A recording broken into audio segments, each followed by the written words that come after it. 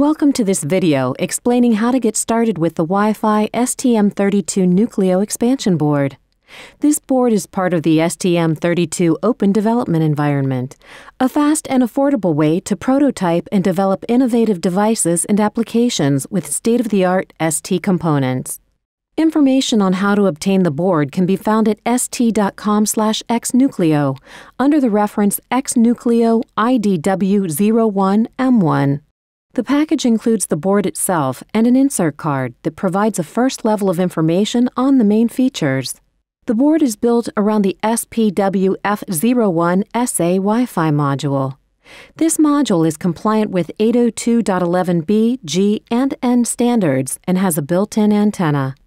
The board is equipped with Arduino Uno R3 and STMorpho connectors, allowing it to be plugged into an STM32 Nucleo development board. To start building your prototype, plug the STM32 Nucleo expansion board onto an STM32 Nucleo development board. The list of compatible boards can be found on st.com.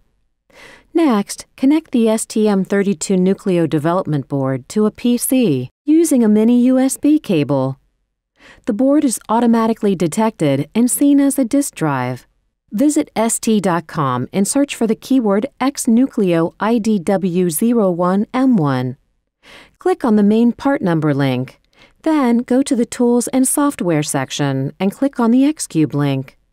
Finally, go to the end of the page and click on the Download button in the Get Software section. When downloaded, just unzip the file in the folder you want. In the software package, you will find directories with all the required material. Now, let's try a sample application that allows you to fetch the content of a web page. Before launching the application, you need to set up some additional elements, a Wi-Fi router and a second PC that will act as a server. On this PC, install a web server application, such as the well-known Apache software. Connect the first PC, which acts as the client, to the STM32 Nucleo board using a terminal application configured at 115,200 baud. Then install the firmware called HTTP request. It can be found in the Applications folder of the Projects directory, as shown here. Select the STM32 Nucleo development board you are using and drag and drop the binary file onto the Nucleo disk drive. On the terminal window, you will be prompted to set up the Wi-Fi connection with the router, providing the required information. When done, the board connects to the Apache server through the Wi-Fi router and performs an HTTP request and loads the web page. Other examples are available in the software package, allowing you to quickly develop your own application using Wi-Fi connectivity.